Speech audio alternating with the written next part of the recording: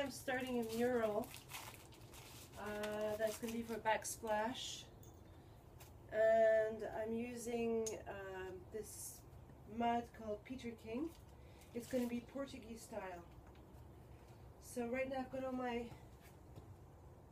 piles of mud, and I'm going to show you how to do a tile, making the tile before I start doing the mural.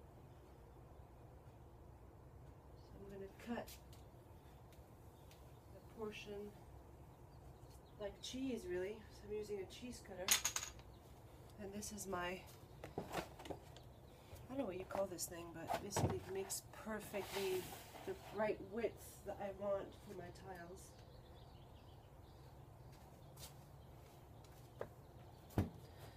Shove it in there real good.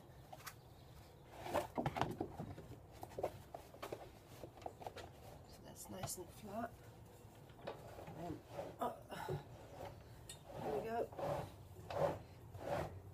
It's like making very thick lasagna.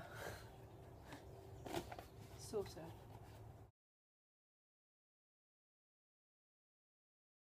Pick up my mud as gently as possible so I don't pull it too much, and then place it on there. And these are going to dry for a couple of days. Once they're there, then I want to smooth out my surface, so I'm using one of these, and I'm putting some pressure, a little bit like as if I'm doing a plaster job.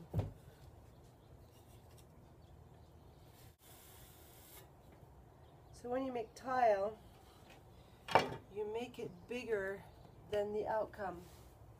So my tiles are right now, they're 5 inches 4.5 16ths because they will end up 4 inches and 7/8. And the reason I'm so precise is because they're going to fit perfectly on the wall, corner to corner. And they'll look like 5x5s, but they're actually not. They're slightly smaller. And that is the beauty of custom work, of course. So I made myself a template with a nice piece of board.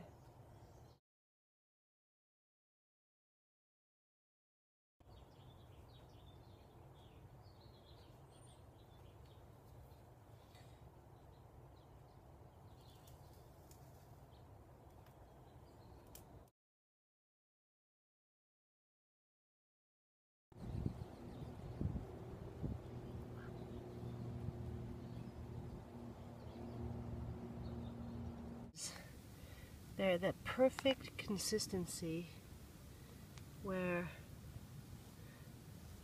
I can push the mud ever so slightly, because my knife cut is good, but it's not, it's got that little fringe, so I'm going to push that out and round them up with my finger. Finger is a marvelous thing.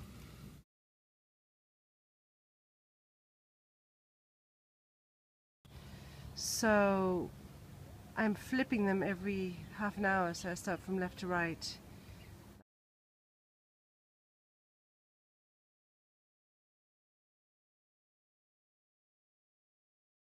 This is in its bisque form. Bisque is when you just cook it the first time and it does not have any glaze or color on it. So to be able to put color on it, I first have to prepare the back with wax. Such a simple idea. I just love that. It's water-based wax, and I'm painting it on the edge of the back of the tile, just like that. So this is what it looks like. And then I'm piling them and making sure that the two wax sides are together, and then I'll do the front and so on like that. Now, when I eventually put the glaze on, what will happen, the glaze is sort of a watery, creamy kind of texture, and I'll pour it on top, you know, just like, you know, pouring milk. And it'll drip on the sides, but it won't go underneath because of the wax.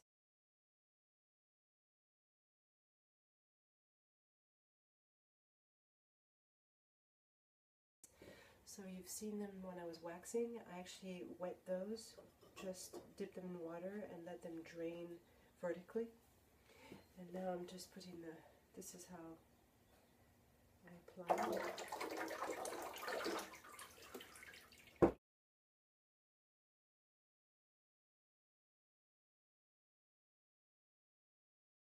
So now I'm working on the mural. This was my first attempt of a quick sketch that I showed the clients. You can see I tried to figure out where the tile would be.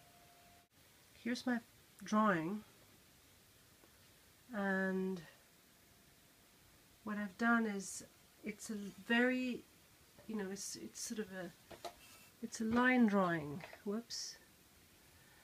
And I've done it on trace paper, and it's an actual tool. What I'm going to do is I'm going to transfer this image onto my glazed tile. So I used a pencil first, and right now what I'm doing is I'm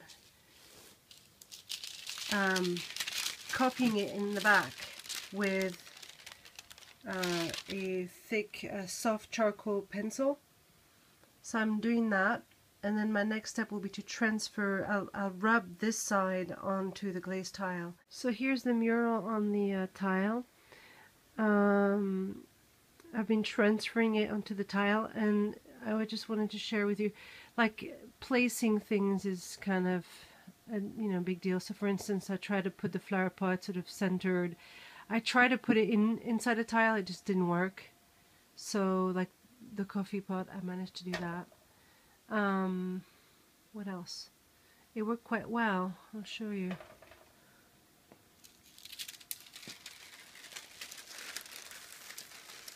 That's what I'll be working with.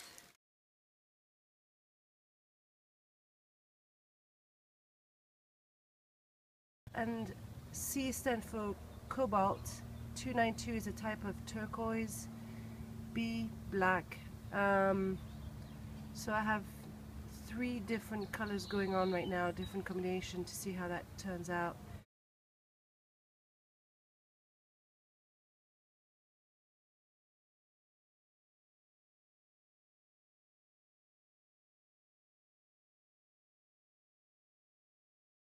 So here's my glazed tile. It's dry, and I'm going to make corners first. So here we go.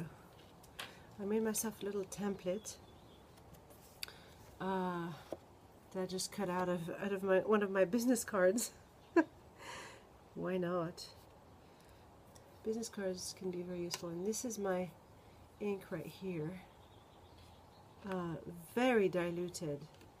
So that's what it looks like. This is how the blue looks like when it's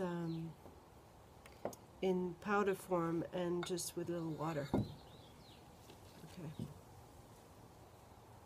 So I have a pretty dry brush. I don't go very wet. And I'm making this super watery. Like that. Dry it up.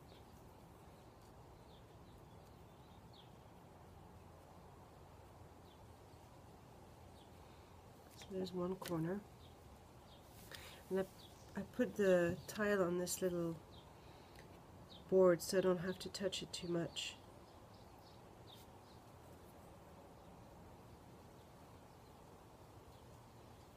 So the key is, of course, I have a like 120 to do like that, is to keep the same amount of color in the mix. Consistency always. So that's my first step of this corner. It's going to look like this.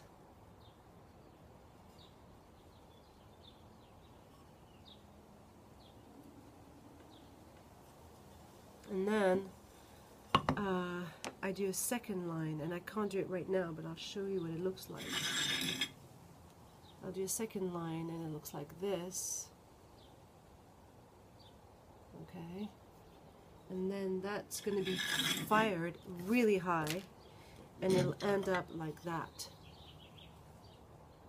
That's when it's fired and it's ready to, you know, put on.